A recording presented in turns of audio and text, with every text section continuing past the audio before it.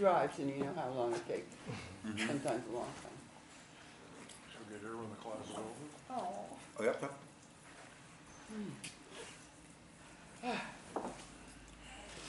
So that's what we are now, it is these never. I'm laughing. So that's what we are now, a Jewish No. disease, Conference call. No, just an example. Just an interesting example. How are you, Lev? Doing good, thank Good you. to see How you. are you? Good. Baruch Hashem. Okay, so once again, a thank you to Rabbi Joshua Flug, who put together the sources, and that I've borrowed his sources to give this year to you today. Good. People ask, how do I come up with such interesting topics every week?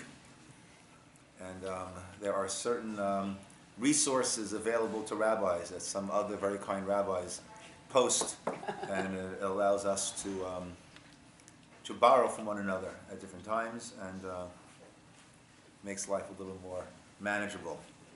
Okay, so we just had in the news, actually, I think yesterday's news, maybe the day before, that there was a murder in 1972. I believe here in Orange County. It was the Orange County prosecutor. I think the biggest thing that came to women last century was getting the right to vote in 1920. And this, you can tell who the father is by the genetic makeup. It's probably the second biggest thing that happened to women ever. Okay. You know, because like guys are guys, and you know what happened. Okay. So, Fair enough. fair enough. Right, but he was a guy who committed murder 40 plus years ago, and I'm sure was sitting very complacently that having been caught by now, I have nothing to worry about. But there was DNA that was collected at the scene, even though probably they didn't even know that they were collecting DNA at the time. But they were collecting DNA, and they still had that, and they're able to test that now. And then they were able to cross that with someone else who they were able to identify, and from that they were able to find the killer. Amazing. So DNA is this, it's a real fingerprint, but it's not just a fingerprint of now, as we'll see later on, it's also being used in terms of let's say, we had a class about this, post 9/11, to identify remains or parts in order to allow the Jewish wife to get married. This comes up in many ways. So now it's become... Where is part of the body? Is it in the blood or in the liver? Every cell. Every cell has a DNA. Every cell has its DNA. And they're all the same? Every cell has the same DNA, Professor. Am I correct? Every cell has the same DNA, but there's something that triggers it to develop into a skin cell or a heart cell or a brain cell or a blood cell. But it's all the same DNA. So your DNA cell is different than my DNA? Yes, yes. Unbelievable. Like a snowflake. Everything is in you. Yes, Unbelievable. yes.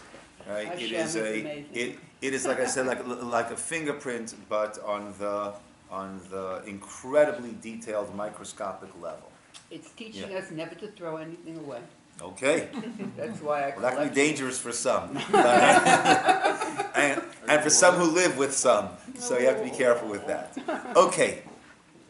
So, with the technological advances in DNA, a person can now get a DNA kit from 23andMe, Ancestry.com, and can find out one's lineage.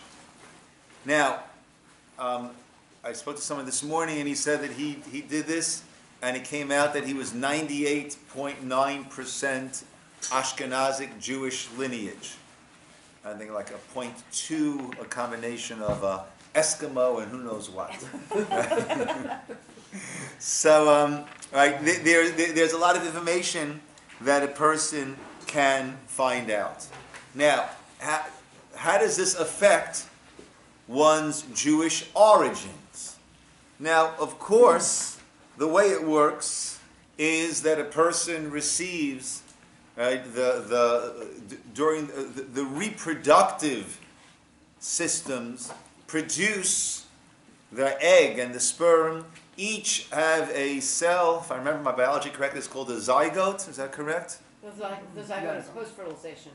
Okay, so each one has a cell that only has 23 of the 46 pairs of chromosomes, and that way the child, when there is fertilization, then the child is a genetic combination of the mother and the father. You know, he has the mother's eyes, has the father's this, right? So, clearly the DNA is not going to help. Well, on first glance, we'll say the DNA will not help in terms of determining a person's being Jewish or not, since according to halacha, a person's being Jewish is based solely on the mother and not on the father. So you could have all of the father's Jewish DNA and the mother not being Jewish, so clearly that will not help us in our determination of a person actually being Jewish. However, there is a test which uses the mtDNA, the mitochondrial DNA, which is only passed along the maternal line. So if A has mitochondrial DNA and B has the same mitochondrial DNA, then they have the same mother or the same lineage of mothers. So if one is Jewish, then the others will also, one can assume, right, that the other is also Jewish. So if many Jews share the same the mtDNA, then there's a great likelihood that the other person is also Jewish. So can this be used to determine or to establish a person being Jewish? Okay. Now, according to our belief that everyone is a descendant of the same mother, namely Chava, Eve, right? So everyone should have the same exact mtDNA. Why doesn't everyone have the same exact mtDNA? Well, what happens is there are mutations, right? Mutations there are changes in the genetic code, right? And then those get passed down to that person's children, right? So there are mutations all along. However, there are certain signs on the mtDNA that have that indicate, 70% of all Ashkenazi Jews descend from 4 different, they're called haplogroups, one of 4 mtDNA signatures. Right? Actually, they found very fascinating, they did a study, and the data showed that there was an early, what they call a bottleneck, right? Approximately 100 generations ago, perhaps corresponding to the migrations of the Ashkenazim in the Near East or to Europe, right? And this genetic bottleneck seemed to show that there was a certain concentration that everyone had, and then it spread out, right? We know that there are certain Ashkenazic, certain diseases that Ashkenazic Jews are particularly susceptible to, right? And that, of course, will be linked to these particular genetic sequences that are found in a very high percentage by the Jews. So it would seem, at first glance, that if someone has these haplotypes, these groups of the mitochondrial DNA, then that's a very good indication. And again, it's all matrilineal. It's only mother to mother to mother. Right? You speak to someone, they say, "Oh, Rabbi, my grandmother was Jewish." you say, oh, that's amazing. Was that your mother's mother or your father's mother? Right? Because that's the $64 million question, as we put it. Right? That's what it all depends upon. But this mitochondrial DNA is only passed down mother to mother to mother. So therefore, it would seem that if someone has this, right, if someone has this genetic sequence in their mtDNA, one of these four, then it would seem that that is a clear indication that this person is Jewish. However, there are other factors that one needs to keep in mind, and that's the Bayes theory, that I can't say I understand it well, but there are many different factors that need to be taken into account, and there's an excellent example that I saw this morning that I presented over here that we'll go through soon. So let's say there is this particular DNA sequence that 20%, right, or even 50% of the Ashkenazic population has that. Very nice. However, that's also found in 0.2% of the world population, non-Jewish world population. Now, 20 or 50% of the Jewish population is far less than 0.2% of the world population. And therefore what results is a lot more people have this who are not Jewish than those that are Jewish. So are we looking within this group of Jews and say, well, within the group of Jews, a high percentage or a large percentage has it? Or do we look at the population at large? And a lot more people do have it who are not Jewish than Jewish people who have it. Is it Jewish today? Because they were Jewish before. These people, like a lot of Italians. The 0.2. Well, we don't know. They weren't Jewish in Italy. We don't know. We don't know. So We don't know. It Could be. It could be.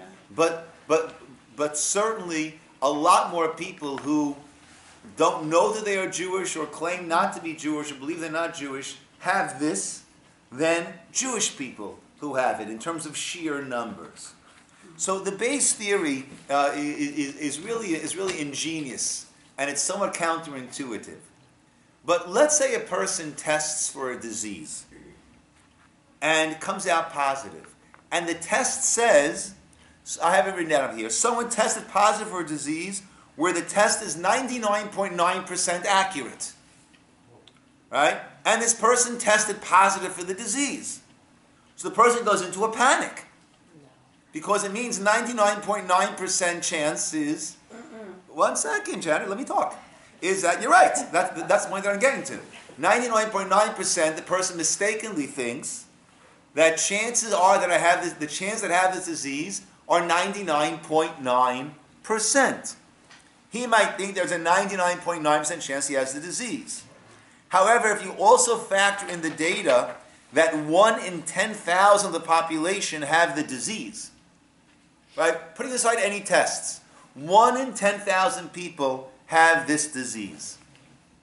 So now, if we test all those 10,000 people, then out of the 9,999 people that don't have the disease, the test will give us an accuracy of 99.9%, meaning 9,989 will test negative, which is 99.9% of the 9,999, and 10 will test positive.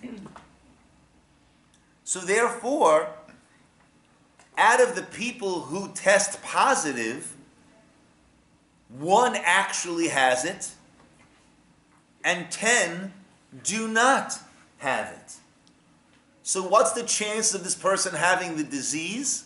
We've gone from 99.9% down to 1 out of 11, which is basically 9.999, right, percent.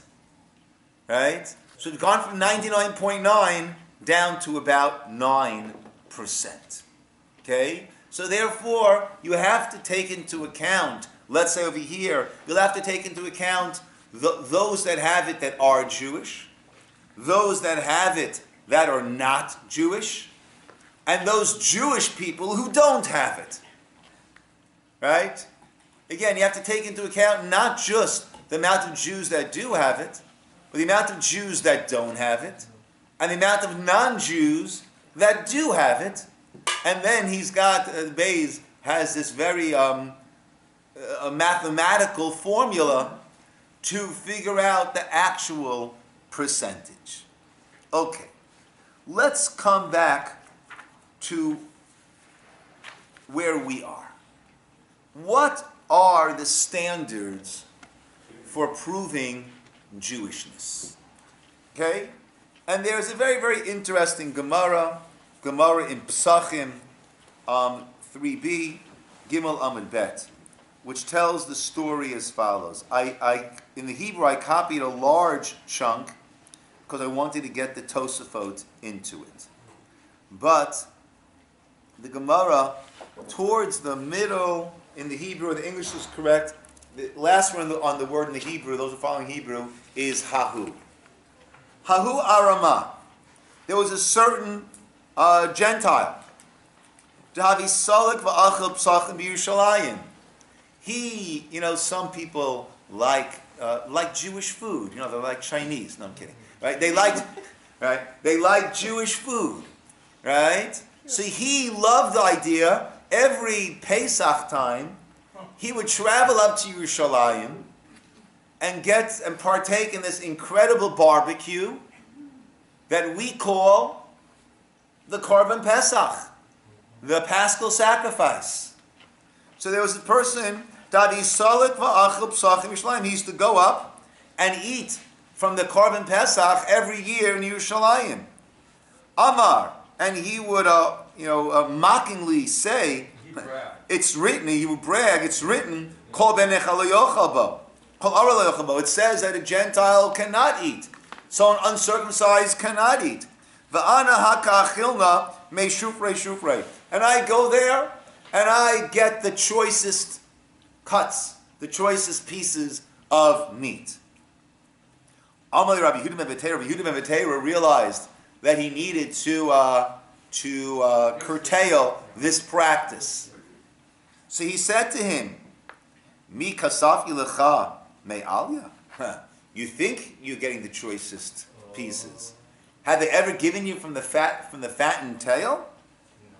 Amalei lo. He said, no. I thought I was getting the best pieces. They haven't. Rabbi Yehuda said to him, Ki salkat lahasam. When you go there, Anelo, you tell them, Safi le me alya. I'm telling you the tail's the best. When you go next time, tell them, I want a piece. I want a cut from the tail. Thank you, Rabbi. Thanks for the tip. Right? Only Jews know the really good Jewish food. Ki salak. When he went up to Yerushalayim, Amarlu, he said to them, Me alya safu li. Right? I don't want to be shortchanged this year. I want to get from the tail. Amrulay, they said to him, Alya legavo. I don't know if they said to him or they said amongst themselves, Alya legavo salka. No one gets to eat from the tail. The tail is part that goes up onto the altar. That gets burnt as an offering up to Hashem, up to God. Amalei said to him, Man amalacha hachi. Who told you to ask for the tail? Amalahu, Rabbi Yehuda ben Beteira. It was no regular Joe over there. It was Rabbi Yehuda ben Beteira who told me to. They thought themselves, my hide to come on. What is going on here? Why would Rabbi Yehuda ben Beteira tell him to ask us for the tail? It must be he wants us to investigate a little bit further over here. And this was a way that he could clandestinely do that. But Kubatre, they ended up looking into his background, Vashkechuhu de Arama'ah. And they found that in fact he was an Aramah. Okay? Aramah So, meaning he's Jewish? yeah, a non-Jewish. Oh, A non-Jew. Now, it seems that, so if someone comes and says, hi, nice to meet you, I'm Jewish, we believe the person.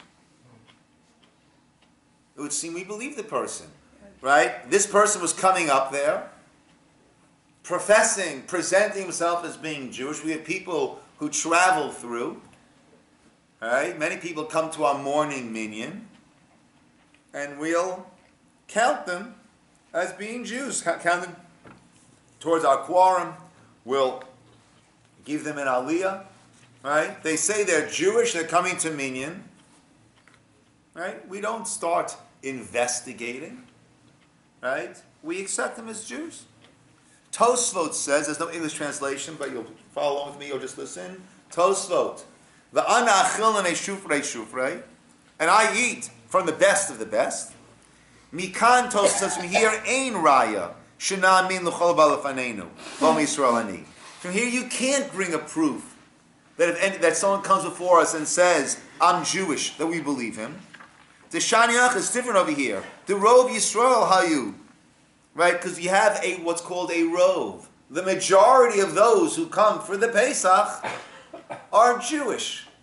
So it's not some guy who walked in off the street, right? Similarly, someone who comes to our minyan and starts putting on a talis and tefillin, right? The vast majority of those people, we assume, are Jewish, right? So Tosfos says you can't bring a proof from here that someone says, I'm Jewish, we'll believe him, because here it's different. Here we have what's called the Rov Yisroel hayu, Vazlina basaruba. So one can argue and say you don't have a proof from here, because here we're simply following the majority. But we can bring a proof from a different Gemara. The Amar Leizil Gali on a Sibbat Minach, V'chem Yehud Asl Kamed Rabbi Yehuda, V'amanit Gayarti Beini Levein Atzmi.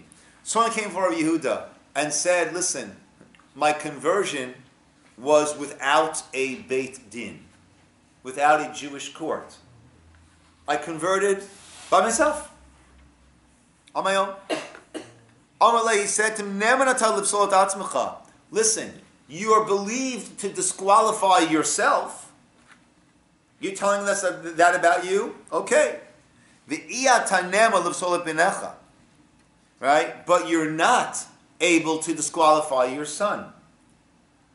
Right? In other words, we'll believe you in regard to you, but your son has an established status of being Jewish. You can't disqualify them. Right? That's because, right, he could have said, I'm Yisroel. Right? And we have no reason to doubt that.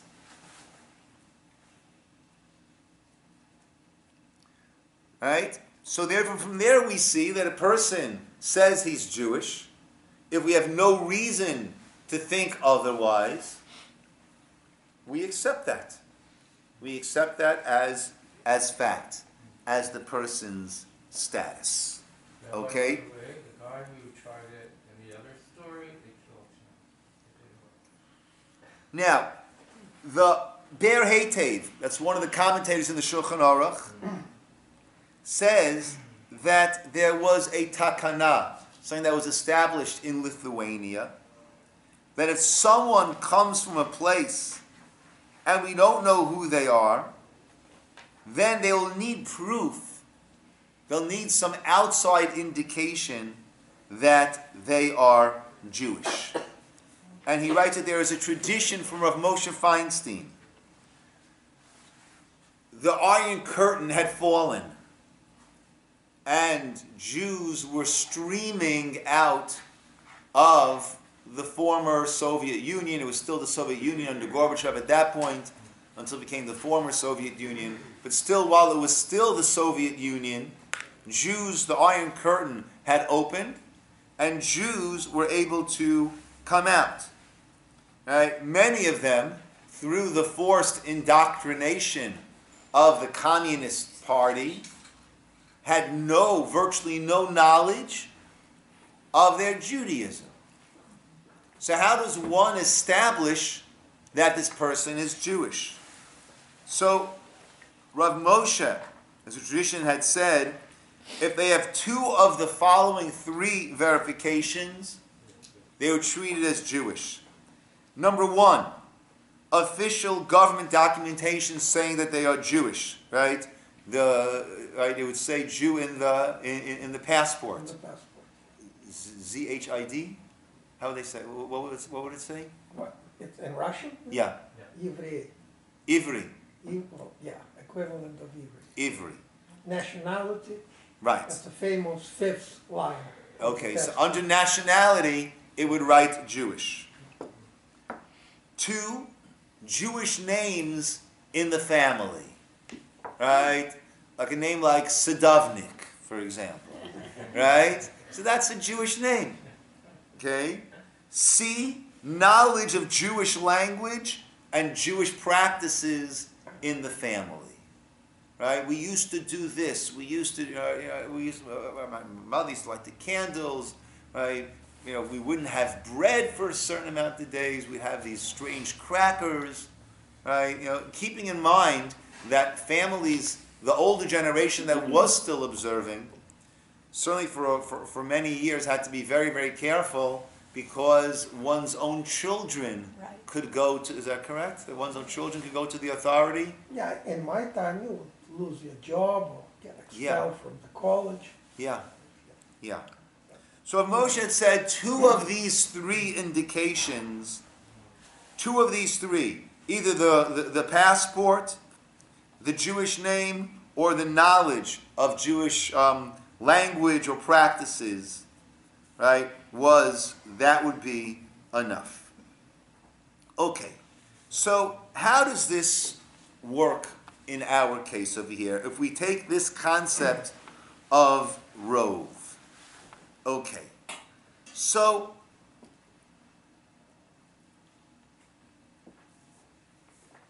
if a person is certain that they are Jewish, and they're asking the Beit Din to confirm it, utilizing this mitochondrial DNA, then there is some room for leniency. This is not the reason why I think I'm Jewish. I think I'm Jewish because of all these other factors. Right? My mother, I know my mother is Jewish. She told me she's Jewish, and we have a long line, right? Right? So then that would be able to help. But once again, the whole rove idea that you have a majority is not very clear over here, like I said before. Because even if a majority of Jews have this genetic signature, but if you look at all the people in the world who have that same genetic signature, you'll have more non-Jews or professed non-Jews who have it than Jews who do have it. I'm sorry, but it's strange because back in the old country, somehow they would know that you're a Jew. There was no question. I mean, nobody questioned. I mean, high school, anywhere I would go, everyone would know that I'm a Jew. From your name, Lev? No, just from my look. From a kippah? From a kippah. The tzitzis might have been the giveaway. I don't know. From my look. It's interesting. America is a different place. Yeah. But back there, I mean... It's interesting. You hear many stories how in Poland, I would come right, to any place. a person who would try to melt into the general society often was unable to because they had a certain Jewish look, Yeah, right? compared to I don't Russians, know if you ever- Ukrainians. Are the Russians more blonde, fairer complexions? It's hard to say. No, I mean they're It's a mix. mixed. Yeah, you can have Yeah. dark hair Russians, but Yeah. it's. I mean, Interesting. Yeah. Yeah. Maybe because they see the whole family. They don't just see no, you. just see me. I would come to any place of people like me. I would come to any place, everybody would know. kids, on the level of kids. It's not sophistication that grown-ups will, of course grown-ups would know, but kids in school. How can you go? My family comes from See, there was a Russia. different look. Yeah, my Yeah. family comes from Russia, but when I went to high school, people didn't know I was Jewish per se. I went to an all-girls high school, and only when I happened Here. to say something or I took a holiday off or something, nobody really knew. They just Yeah. thought I was Yeah. nondescript. But keep in mind that if there is a certain Jewish look,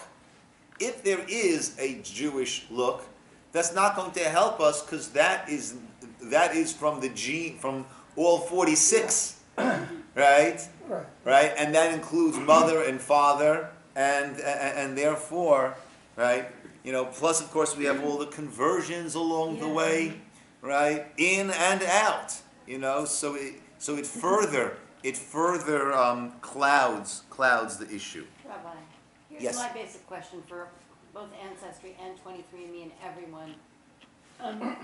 As far as any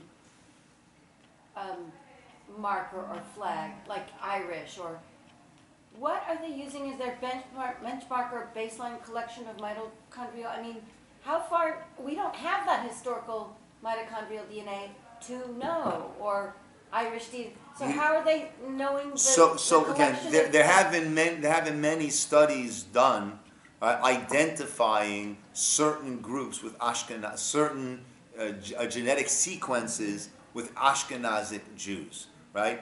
Exactly, But you say like that's only 50% maybe. what are they using? I don't know. So that really comes to the next issue. There's something called a siman. A siman is a sign. And this comes up in halacha in a number of different avenues. One, right, the very first section of Talmud that children, when they first start to learn the Talmud, the very first section that they begin with is a chapter called Eila Mitziot, which deals with finding a lost object, right? And what one must do. And it's not finders, keepers, losers, weepers, right? It's finders have to become searchers. Right. Finders have to Look do for it. their best Right. to help whoever lost it be able to come forward and identify it. There must be a siman. There must be some sort of identifying factor in order for that person to claim and prove ownership. And then, and until then, you must hold on to it until hopefully that person will come along. A famous story, Rav Moshe Feinstein was asked, why is it that we start with that? Why don't we start with the very first Mishnah, which talks about the time to say the Shema at night, the time to say Shema in the morning? So he explained why we don't want to start with that, and why we do want to start with the lost object. So we don't want to start with that because, alas, many shuls start late. And therefore, the Shema is not said within the proper time. Here on a Shabbos morning, we start at 9 o'clock. We'll start the davening by saying the Shema to get it in within the proper time, because by the time we get to it in our regular sequenced davening, it'll be past the time. But that's not what always happens. So he said, if we start with that, the message we're giving the children is, oh, this is what we learn, but this is what we do. Right? That we don't do what we learn, which is the worst possible message to give children as they're starting to learn. So, and the reason why we want to start with Eila Mitziot is because how much is the kid actually going to learn that first year when they're first learning Gemara? They'll learn a few lines here, a few lines there, but let them hear over and over and over and over at that early formative point in their education. Let them hear over and over and over. These are the objects you're allowed to keep if it's unidentifiable, and these are the objects that you must return.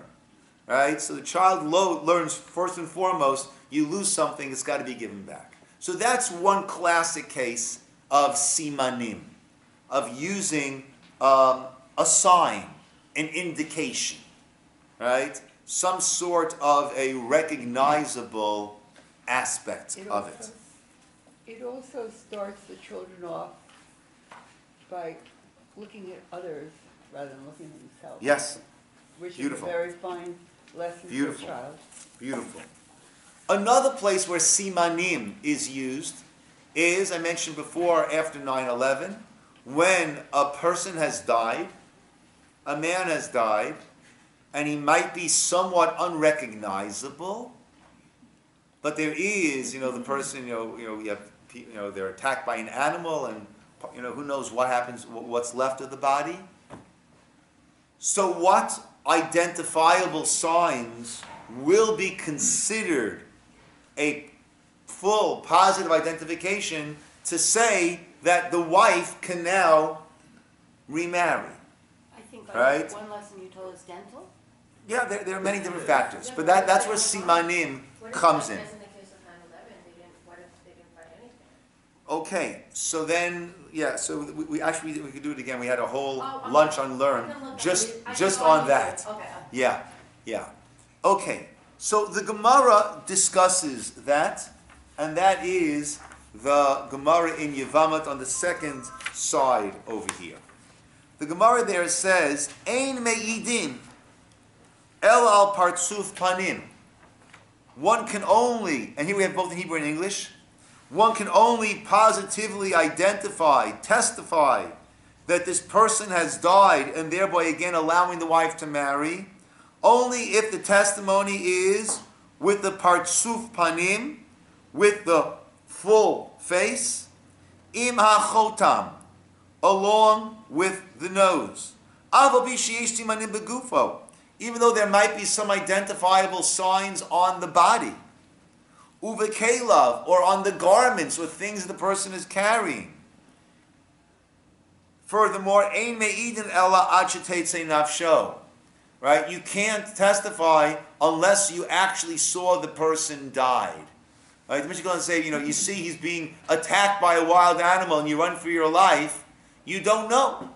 Right? On the news recently, a person was attacked by a mountain lion and he managed to suffocate the lion and save himself. Right? So you can't testify until you actually saw the person die and you saw the full face. On that, the Gemara says, and we have it right underneath there, both in Hebrew and English. Even though there are signs, where this seems to indicate the simanin lav da'oraita, that simanim, these signs, will not, these identification marks, are not da'oraita, will not be able to, do not carry weight in a Torah sense. Now, where would that be relevant? Raminu, matzu kashur bekis. Let's say we have a get that was sent by a husband. And then there's confusion. Which get is this? It was sent from Reuven to Leah, but there might be lots of Reuvens and lots of Leahs. So, the shliach, the messenger, lost it and then found it kashur bekis, uba'aniki, ubetaba'at, tied to a bag, a purse, or a signet ring, ocean insabein kelav, or is found amongst his different items, afilu lizman maruba, even after a long period of time, kosher. We say, that is a way of determining that, yes, this is the original get sent by that husband to this wife. So you see that it can be used on a Torah level. Amar Abaye says, lo kashya. It's not a contradiction, there's two different opinions. Ha-Rabbi Elazar ben Mavai, ha-Rabbanan. One is Rabbi Elazar, the other is the rabbis in general. As we learned in Tanya, Ein me'idin ala shuma. He said that we cannot testify based on a shuma, type of a mole, as an identifying mark of the person. Rabbi Omer me'idin. He says that one can testify. The Gemara's conclusion is that it's got to be, there are three levels of what a siman, of how clearly identifying this identifying mark is. And that's laid out in the next source in the Beit Shmuel. Again, there's no English on that, You'll have to bear with me and trust my translation. V'afilu shuma keinu lashon Rambam. Uklalahu. Simon aruch. The goats. Tall or short. Those are what's called simanim gruin. Very nondescript simanim. The lowest level is simanim. V'lo mahani. And it will not help. Afilu b'tzir of kama simanim. Right? Even if you put together a bunch of those. Right? Oh, he was bald. Right? And he was short. And he was of a stocky build. Right? So you have, millions, if not billions, people who are short, bald, and stocky built. Right? So that's clearly nothing. If a woman, if such were the identifying marks that a person gave, that were used to declare her husband dead, and she married based on that ruling, it was a completely erroneous ruling, teitzei, and she cannot remain in that marriage that she's gone into. Simanim and sa'im, hein nikraim simanim muvhakim. There's a middle level, which is called a clearer sign. The Talia said that will depend if you hold in general that simanim are accepted on a Torah level, then they will help. Such simanim will work. If it's only rabbinic, then it will not help. We hold like Rava that simanim are derabanan, right, and therefore those will be acceptable. If a woman got married based on those, then she would not need to leave the marriage, but we would not necessarily tell her, go ahead and get married. The third level is simanim muvakim biyoter. Those things which are extremely specific, particular. And those are d'oraita, and that a woman will be allowed to get married with. So, how do we, right, what means of measurement do we use to say that this will be considered a siman muvhak biyoter? So there, the different acharonim have different opinions, right? Some say, right, if it's 1 in 1,000 or 1 in 2,000 who have that, so then that would be considered a siman muvhak biyoter. How does this mtDNA, the mitochondrial DNA, how does that fit in to this category of simanim? How clearly identifying is it? So there are different opinions. Believe it or not. As always. As always. There are different opinions. Right? A Rav Usher Weiss says that this would not be considered a good siman. Why is that? If one were to see someone else, right? Let's say, right, that 1 in 1,000, 1 in 2,000, right? If one were to see someone else with that identifying mark, it will be surprising. Oh, really? Right? You also have that, right? It's 1 in 1,000, 1 in 2,000, right? So then that's something that is very, very unique. So that's, if I want to identify a specific person, is this body this person? Then I'm starting off. I need to find the identity of this person. And I've got this mark, which is so unusual that it's 1 in 1,000 or 1 in thousands who have it. Then that could help me fill this gap of knowledge that I need to fill. But when it comes to the mtDNA, that's not a specific to this person. It's not even specific to Jews. It's at a much higher frequency amongst Jews. But it's not a clear identifier. Again, in the case of the lost object, or in the case of this aguna, the aguna is the name we give to the woman who is in that tragic situation where we don't have clear validation of her husband's death. So he might be alive somewhere, and therefore she's a married woman and would not be allowed, right, to get married. In both those cases, there's something that is, so to speak, lost, and we're trying to identify that. We're trying to clarify that. So the siman will concretize this likelihood that that is who it is. Right? Whereas over here, the mtDNA is not filling in missing information. That is the information. That is what we are going with. However, the last source that I have is from Rav David Lau, who is presently the chief rabbi of Israel, and he is the son of Rabbi Yisroel Meir Lau, who was an earlier chief rabbi of Israel. And he writes, Lefi zen nira sheyesh litzadei, that we can align and say, Shegava mikrish lefanenu nitan lismoch ala umdina, right? We can